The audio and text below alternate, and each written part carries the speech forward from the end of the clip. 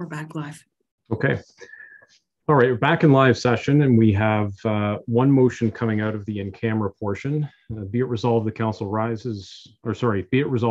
receives a report from Warden Updegrove regarding the CAO's annual performance review as information. Can I have a mover and seconder for that? Moved by Deputy Mayor Hall, seconded by Councillor Guichardi. All in favor? That's carried. Okay, are there any members of the public logged on? It doesn't look like it. There is not this evening. And no questions were submitted? No, sir. Okay. All right, we have two proclamations this evening. The first is for National Indigenous Peoples Day. Whereas June 21st, Canada will celebrate National Indigenous Peoples Day. This is a day for all Canadians to acknowledge the unique heritage, diverse cultures, and outstanding contributions of First Nations, Inuit, and Métis people. And whereas in cooperation with Indigenous organizations, the Government of Canada chose June 21st, the summer solstice, for National Aboriginal Day, now known as National Indigenous Peoples Day. And whereas for generations, many Indigenous peoples and communities have celebrated their culture and heritage on or near this day due to the significance of the summer solstice as the longest day of the year. And whereas Shelburne is home to a strong Indigenous community and would like to acknowledge their continued contributions, now therefore, I, Mayor Wade Mills, on behalf of Council, do hereby proclaim June 21st, 2023 as National Indigenous Peoples Day in the town of Shelburne. And the second proclamation is for Canadian Multiculturalism Day. Whereas June 27th is Canadian Multiculturalism Day, a day to celebrate the cultural diversity of Canadians and the history that brought us to this day. It was on October 8th, 1971, in a statement to the House of Commons that Prime Minister Pierre Trudeau announced multiculturalism as an official government policy. The intent was not only to preserve the cultural freedom of all individuals, but also to recognize the cultural contributions of diverse ethnic groups to Canadian society. And whereas Canadians celebrate Canadian multiculturalism on June 27th, a day to discover and appreciate the wealth and diversity of Canadian society, show your love of Canada and your pride in being Canadian. And whereas the town of Shelburne is committed to advancing a culture of cooperation, equality, and respect with appreciation for the contributions of the various multicultural groups and communities, now therefore, I, Mayor Wade Mills, on behalf of Council, do hereby proclaim June 27th, 2023 as Canadian Multiculturalism Day in the town of Shelburne. And I urge all residents to take notice of the importance of the diversity that makes up our lives and our community. Are there any council inquiries for tonight? Councillor Bernardo. I have three of them, if I can bring them up. Can staff please direct people where they can go for updates regarding Splashpad? It seems that everywhere you walk, that seems to be the consistent question I get about the Splashpad. I know that it's been mentioned that you've done something on Facebook or whatever regarding updates on the Splashpad, but the questions are still coming out regarding size, what's happening with it, when's it going to be finished, on and on and on. So if we can direct people to somehow they're not getting the information out there, or they're not knowing where to look for it, can we make sure that people get where to look for this information so that we're not consistently having to try to answer their questions? Mayor Mills? Yep. So through yourself, Councillor Bernardo, on the town project pages are all of the major projects, and the Splashpad is on there. There are photos from all of May from the installation. All of the details that you just asked about are itemized, including the size and that it is a concrete base. It gives you a list of the amenities. It gives you all of the questions with respect to the pull-down menus on the activities of a Splashpad, what you wear, what you don't wear, including child diapers. There's significant information on that page. We have cross-referenced that with social media. The only thing we haven't identified is when it's opening. because we don't know. We're estimating and we haven't posted that. It just says to be determined. I'm happy to send the link to council. And certainly if you're getting inquiries, if you could flip that to those that are asking you the questions. I don't think there's probably anything that's not addressed in all of that information. I think that would be helpful if you could maybe just send the link, and then I'll send you the link first thing in the morning. Okay. Yeah, I think the problem is people, while it's on the construction page or whatever, is navigating their way to get there. And I think that's maybe part of the issue, that they're not getting the information because they're not navigating properly there. Can we maybe put a link right on our window? It is on the banner page. Town Projects is very high profile, but I'll certainly I'll just show you how it's navigated. If you enter it in the search bar, it takes you to Town Projects as well. Okay. So for example, the dog park was on there, the tennis court, pickleball courts, this project, these are all the major town parks and rec projects. Well,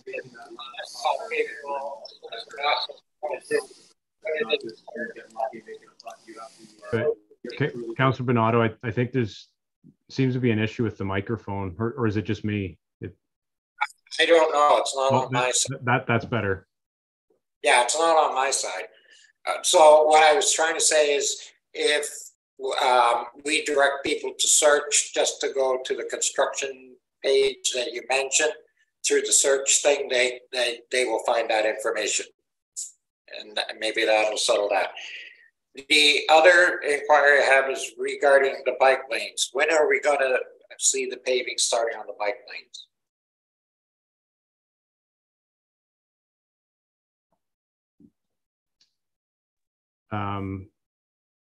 What bike lanes? The Greenwood, the markings that are on the road. Oh, so like the trails or the green. They're called Cheryl markings. Okay. I called those the bike lanes. So Councillor Guichardi had brought a notice of motion, which was supported a few meetings ago, that asked staff to come back with a report looking at other alternatives too. And I believe that's still in the works. Denise, do you know when we're going to see that? So we haven't, it's not June. It's probably more going to be July. And we're also going to, hopefully you'll get some information on June the 26th as part of the Parks and Recreation Master Plan as it relates to trail linkages, which might actually provide some solutions to some of the concerns on street when we look at potentially making corridors, alternative transportation links that are not on main roads. But certainly at that report, we hadn't come up with a solution yet. And timing, we were also going to be looking at other traffic calming measures that other communities have implemented for more of the on-road type of use. And my final question is, have we invited the Upper Grand School Board to a council meeting as per the last meeting? Jennifer? Through your worship, yes, I had sent out that email invite subsequently right after the last council meeting. I've not heard back from them as of yet, but I can definitely follow up with them. Thank you. Okay. Perfect. All right. Any other inquiries? Councillor Wagner? Yes, thank you very much, Mayor Mills. Just a quick one. I see that we've got some committee members that will be appointed to the EDC committee or whatever you want to call it. Any news on the library board? Deputy Mayor Hall. We have met as a committee, and there'll be a report coming through on the next council meeting. Okay, cool. So, because I'm sure they're going to ask me at the next meeting. Thanks. Stay tuned, I guess. Okay. All right. Anybody else? Okay. All right. So the first report is report from our CAO regarding a couple of agreements with Upper Grand District School Board. One dealing with Highland Park maintenance, and the other dealing with some encroachment issues with the high school. So Denise, I'll let you kind of walk us through that. Thanks, Mayor Mills. So certainly the maintenance agreement that we've had with the Upper Grand District School Board has been in place for some time. It's a fairly dated agreement, although the majority of what the functionality of it has not changed. So this is just updating it to 2023. And we've gone through with the uses within the facility areas on who maintains what, and it's fairly similar to what we've had in the past. The other unique thing that we had to identify, and this was part and parcel of this assessment, was the confirmation that there's about 10 meters of the high school that is actually on the town of Shelburne property.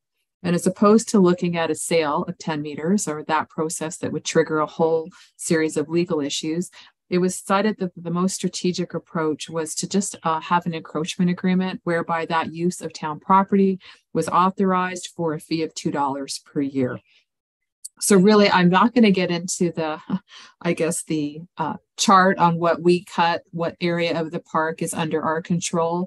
We've had an amazing relationship with the school board in terms of how this park is shared and managed accordingly. It also, in the agreement, you'll see that we've had the benefit of using their properties for parking, which is a tremendous opportunity for us.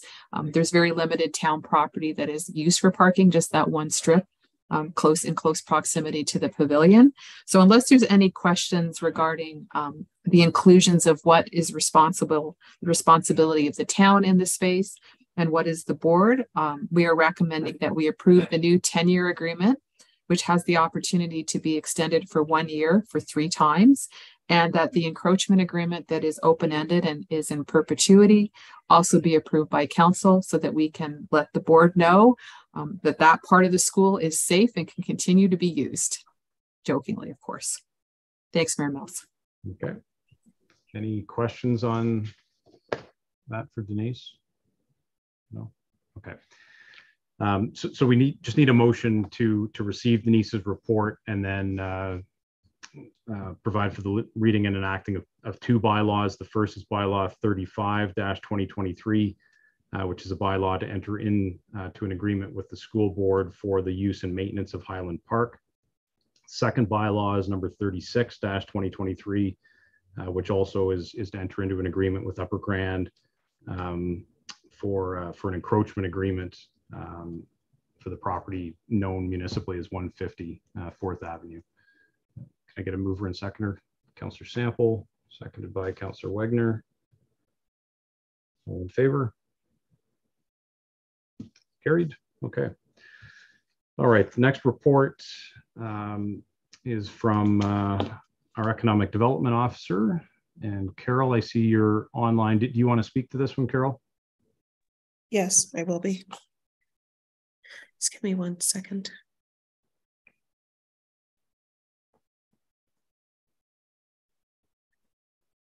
Thank you, Mayor Mills. So the Economic Development Committee, one of our proposals that we put together was to expand the reach as far as the membership. So we successfully received 3 applications for businesses, and we also received applications from Workforce Planning Board and Headwaters Tourism. After an extensive review of the applications, it was decided that to accept Althea Morgan's application. She comes with a fairly extensive background in policy development, and it was felt that she would be play an important role with regards to this economic development strategic plan. So I guess I'm hoping everybody's had a chance to review the report. Charlene Hofbaumer was from Workforce Planning Board. She is the CEO of Workforce Planning Board. We work quite closely now with that organization in terms of gathering data, especially employment data. And Headwaters Tourism, again, we work very closely with them now, also with regards to our tourism development. Were there any questions? Questions for Carol? No. Well, sorry to interject. I just want to clarify the person is with Central Counties Tourism, not Headwaters Tourism. Sorry, yes, Central Counties Tourism. And we've partnered with them Yeah. on a number of occasions. So, okay. All right. If there aren't, oh, sorry, Councillor Bernardo. This does not stop other people from joining EDC from outside, like as far as committee size. I'm still struggling to figure out what our full committee size would be on the EDC. Denise? Thanks, Mayor Mills. Councillor Bernardo, certainly. This process was a follow-up to the prior staff report that expanding the membership outside of the boundaries of Shelburne would be undertaken. We did do an extensive promotion looking for people to consider applying as organizations and fulfilling a certain, I guess, stream of business needs. If there were additional businesses or representatives that would be interested in serving, they could remit. Similarly, they would be looked at and a report would be brought back to council recommending their appointment. Okay. I'll leave it at that for now. Okay. All right. So if there's no other questions, look for a motion then to receive the report and to make the formal appointments of Althea Morgan, Chuck Thibault, and Charlene Hoffbauer to the EDC committee. Moved by Councillor Guichardi, seconded by Councillor Sample. All in favor? That's carried. Okay. Thanks, Carol. Okay, the next item is a memo to council from our municipal grant funding committee. They had re-reviewed a couple of the applications just in light of some changing information. Deputy Mayor Hall, do you want to speak to that at all? I mean, it's fairly self-explanatory, I think, when you read the memo, but. Yes, thank you. Again, it is fairly straightforward. We did do some reconsideration based on some of the changes that have taken place. And as such, what we put before you is, with regards to the change in the Heritage Music Festival, we hold those funds for consideration at a later date, pending the outcome of, or the situation as we move into the third quarter. Okay. Any questions on that? No. Okay, so look for a motion then to receive the committee's memo and be it resolved that a donation in the amount of $300 be made to the Dufferin County Multicultural Foundation, and that we place the $5,000 originally awarded to the Rotary Club for the Heritage Music Festival into a reserve for future consideration of other local food security needs, including an additional 2023 donation to Shepherd's Cupboard Food Bank on an as-needed basis. Moved by Councillor Bernardo, seconder for that, Councillor Wagner. All in favor? That's carried. All right.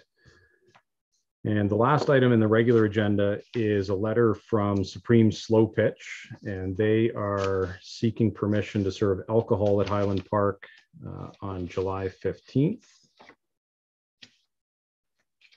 Jennifer, can you kind of remind us how that policy works? Yes. So in order for them to serve alcohol, they do require council's permission to do so on town property. And then in turn, they will receive their permits from the Alcohol and Gaming Commission. Okay, so they have to submit something with their application for the liquor permit? That's correct. With the town's consent on it. Okay. Yes. Right. Thoughts on this? Oh, sorry. Sorry, I was just going to note they have submitted their insurance requirements, their minimum $5 million, their permits through the facility, the Parks Recreation Facilities clerk. They are compliant with everything at this point. Okay, perfect. Councillor Bernardo. This isn't the first year they've done this. They've done this a number of years in the past. It's always worked out very well. They seem to be organized and know what they're doing. So I don't have an issue with giving them permission to go ahead and do it. Okay. And just for the benefit of others watching who maybe haven't had a chance to read the letter, they are proposing that for every beer or cooler sold, $1 will be donated to the Shelburne Hamper program. And then they're also proposing to donate the empty cans to the beer store in support of a leukemia drive that they do. And they're also going to be setting up donation bins for food and unwrapped toys in support of the Hamper program as well. So, I mean, there's certainly a community contribution aspect to this as well. So, all right, if there, Councillor Sample. Just a quick question. Are they, I know we've helped out other organizations with fencing. Are we doing that? Are we setting it all up for them, or are they responsible for that? Does anybody know? They asked for that yet, Jennifer? I'm not sure if they've asked for that within their permits. I didn't have a copy of the actual permit. We always recommend to them that it has to be fenced, right? That would be part of their permit requirement, yes. Yeah, okay. Okay, good, thanks. Councillor Bernardo? I would move a motion that we grant them permission to carry, to have alcohol at the malt times. Okay, is there a seconder for that? Councillor Sample. All right, all in favor? That's carried. All right. Any notices of motion for tonight? Okay. Communications, anything there that anybody wants to deal with? Councillor Bernardo? So I got two of them that I'd like to bring forward. Number 5, the letter from the residents regarding the pump house, and number 7, the letter from Melanchthon regarding the fire board and the county of Dublin. And on number 5, I think with them asking for trees and a fence to be put up in that area there, as well as information as to what's happening in the area, I think we need to address that letter in some form or way, as they are residents. Apparently their diesel generator's been working for quite a period of time in that area, creating noise and smoke. I think that's unfair. And I can see their point if they're going to have to put up with a diesel generator that may turn on and cause them issues. And the fact that, you know, you do buy a house and you don't want your back looking out your window at a brick pump house and a diesel generator, maybe at some form or way we need to respond to them. They do understand why we are doing the pump house and expanding it, but I think we do need to respond to that letter in some form or way to our residents. So I don't know who wants to. I believe there's been quite a lot of discussion with at least a couple of the residents. Jim, I know you've been involved in that. Do you want to give sort of a brief update as to where things are? Sure, I can. Through your worship, we have been in constant contact with this resident since the start of the project. We kept them very informed, and actually our engineering group does drop by every few weeks to update them because there are concerns that come in. Unfortunately, with this upgrade to this pump house, the original pump house was constructed in 1978, 1979. The electrical supply to the building itself, and it is a pretty long run from Cedar back to that pump house in the park, did definitely need to be upgraded. So the original plan from Hydro One was to have that hydro equipment to us by February, but similar to a lot of our other projects that we've had in recent times, COVID, shortages of products, that sort of thing, the equipment needed for that isn't here yet. Our best estimate so far is that will be in July. So until then, for the construction of the building, they do have to run the generators. It was a little more taxing earlier in the year because they were doing interior works, blocking the concrete, grouting, that sort of stuff that they did have to keep it running 24/7, which I'm sure was irritating to the residents. But we had to keep the heaters going so we could dry out the material so they could paint the interior. So We have been keeping up with the residents substantially, keeping them updated, that sort of thing, like I mentioned earlier. There wasn't originally a landscape plan to tree that. We were going to leave it the way it was. It is fenced, although it be a chain link fence that is through there, but there is a possibility there could be trees down the road put in there, but we do have the chlorine contact loop is right in there up against that fence, as well as communication lines for the data circuit.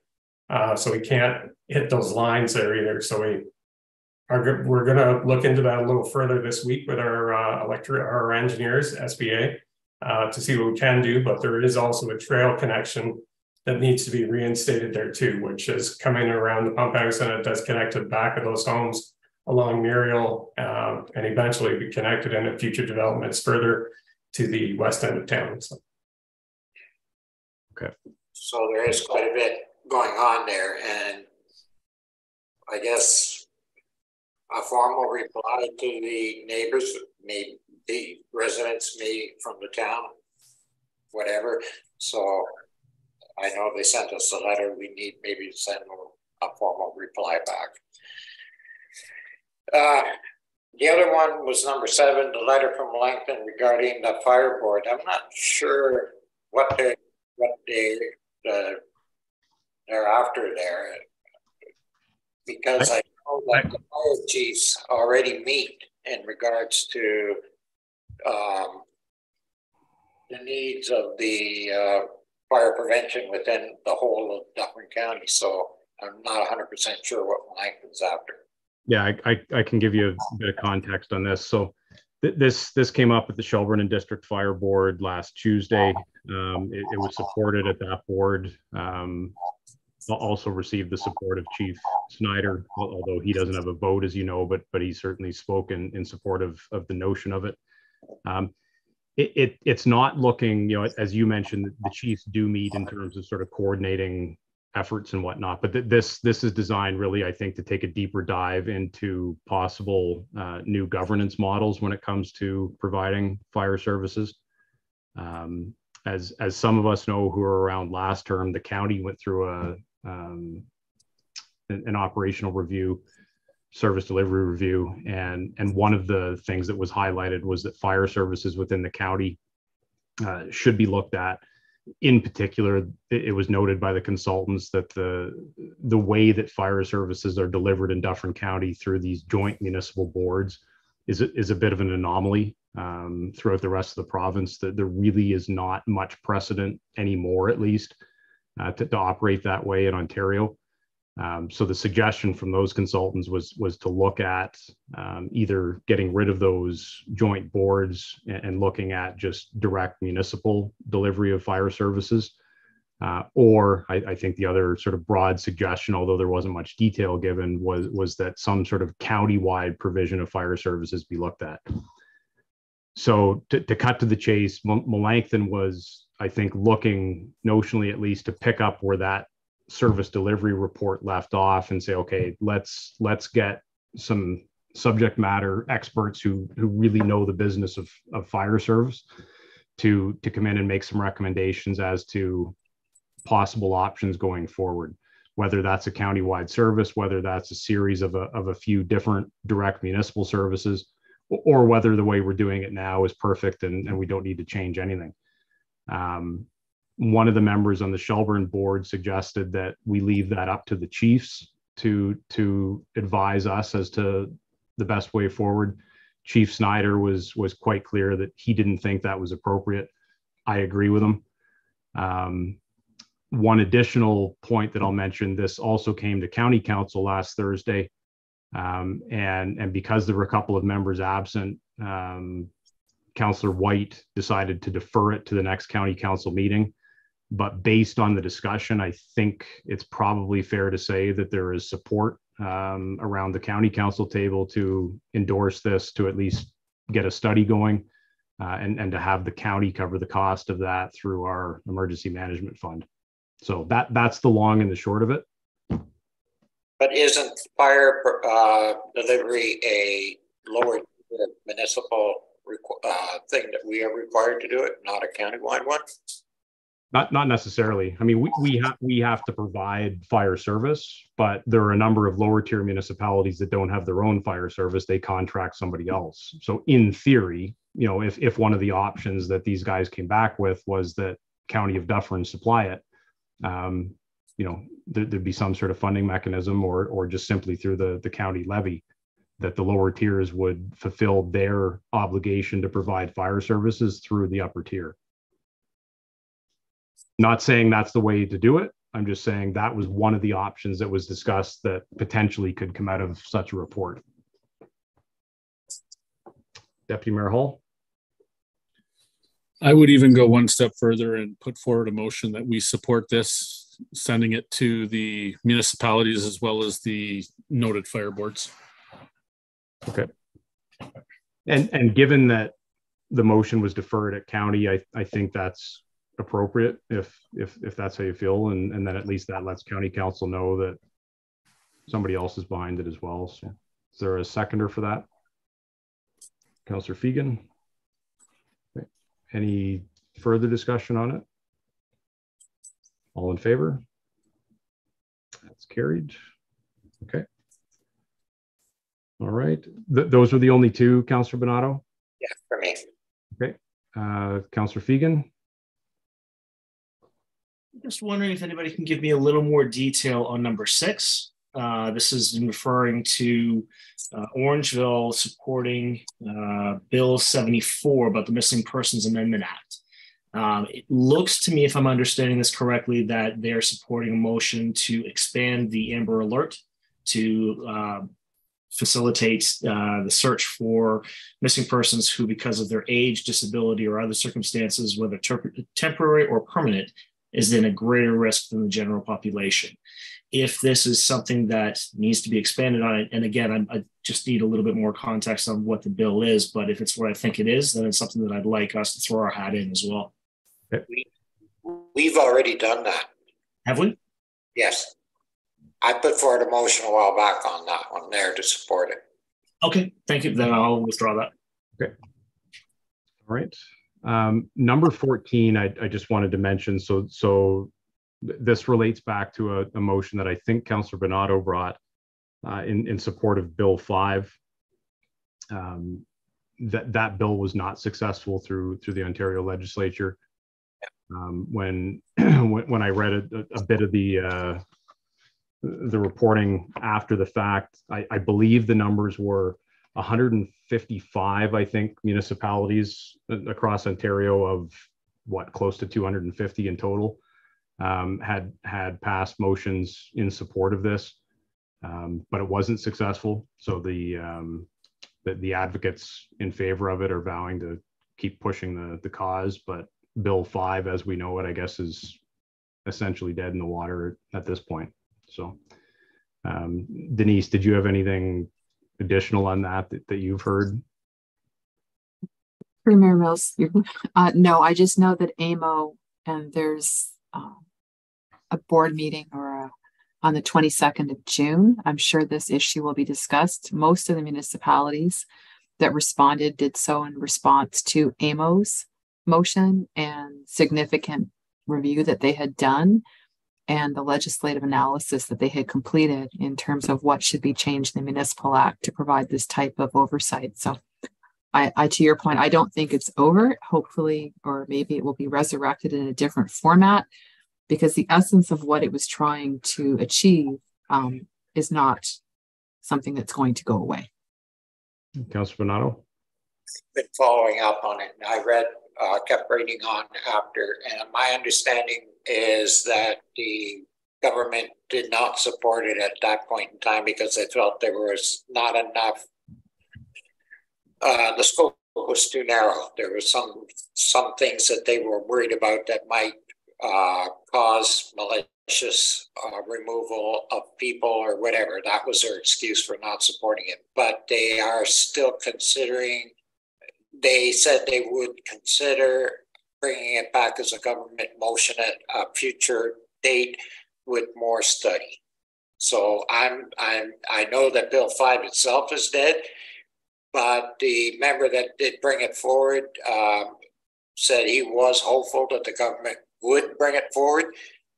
Again, if it's not unusual for a private member's bill to get knocked down and the government turn around and bring it back in that format that suits them. Yeah. Okay. All right. Anything else from communications? Okay. Can I have a motion then to receive the remaining items? Councillor Fegan, seconded by Councillor Bernardo. All in favor? It's carried. All right. And just before we do confirming bylaw and wrap up, our clerk has offered to give us a quick crash course on finding the projects page on our website. So I think Jennifer's going to share the screen. Just a few minutes of your time is super easy to go through the website, but just thought for others that may be watching, I will share my screen. Hopefully you can see that. This is the home page, right? The home page, yes. And so above, when you scroll your mouse over these headings, Town Hall, Explore and Play, Living Here, you'll see there's an A to Z services. And when I'm trying to find and locate something, what I do is I go to this and you can see that everything is alphabetized. So if you're looking for bylaw enforcement or bylaws, if you're looking for development charges, economic development. So for the town projects page, it's of course alphabetized. We go scroll down to T, there's town projects, and it'll come up and it'll see everything here. You've got your Parks and Recreation, your Jack Downing, your splash pad, everything is on there. So if anyone is ever having difficulties, I usually direct them to the A to Z services, and it'll give them a list of everything that's been placed on the website. Okay. Quick overview. Perfect. Councillor Sample. Yeah, so I did a quick on the Google, and if you just type in Town of Shelburne projects, it takes you right to that link. Oh, even better. Yes, shorter, faster. Sorry, Jennifer, not because it's a short meeting. Do you mind going back and just pulling up the splash pad so that you can actually show what I referenced to Councillor Bernardo in terms of the significant detail on the project? Sure. Then I will not email it because you won't need it. Sure. Thanks, Jennifer. Everyone can see that. Shows the project starting. Some pictures, background, history. I'm just going to scroll through quickly. Features, amenities, goals and outcome. Here's the reports, frequently asked questions, to be, rules and regulations, not allowed. Fairly detail oriented, absolutely. So Jennifer, can you just scroll up where it actually explains? There it is right there. It's so too quick. Keep it a little bit. I think it just exactly says how many square meters the park is. Keep it down a bit. Sorry. Under background and history, I think it's there. Right there. Right there. So if you go under goals and outcome, the first splash pad, it says the splash pad is a 2,500 square foot, 232 meters. And that's basically the size. Then it gives you the features and amenities. There's 5 buckets if you need to know how many buckets there are. There's an aqua bosh, there's spray and splash, there's an activator, we have accessible parking, etc., etc., etc. And then when you go to the pull down menu where it's actually down below, which we call, usually we call that the kids under that, you can push or click on every single one of those based on those questions. Certainly what we do is if there's questions that we get that we haven't addressed, we usually add a pull down menu to make sure that that's a frequent question we get. We want to make sure we're adding that because other parents or other family members or other community members may have the same question. Yeah. Perfect. All right. Well, thanks for that. Just one more thing. Yep. We're just talking about the splash pad there. I noticed, I wasn't by there, I was away all weekend, but I noticed on Friday, I think it was, there's still a pile of, looks like leftover stuff from the assembly there, like wood crates, and there's been a pile of shambles there. Does anybody know if that's been cleaned up yet? I wasn't by today yet, but Just wondering if that's going to be looked after, because it does take up probably about 3 parking spots there. Jim? Sorry, I didn't bring it up earlier. Through your worship, I wasn't by today myself. I know other staff members were out taking photos of it, that sort of thing, checking on the progress of the electrical, that sort of thing. So I'll follow up with them tomorrow, but last time I was up, there was material that still needed to be cleaned up there before they get into the final grading sod, that sort of thing anyway. So. All right. Okay. The motion for the confirming bylaw. Councillor Sample, seconded by Deputy Mayor Hall. All in favor? Carried. And a motion to adjourn. Deputy Mayor Hall, seconded by Councillor Bernardo. All in favor? Carried. All right. Thank you all.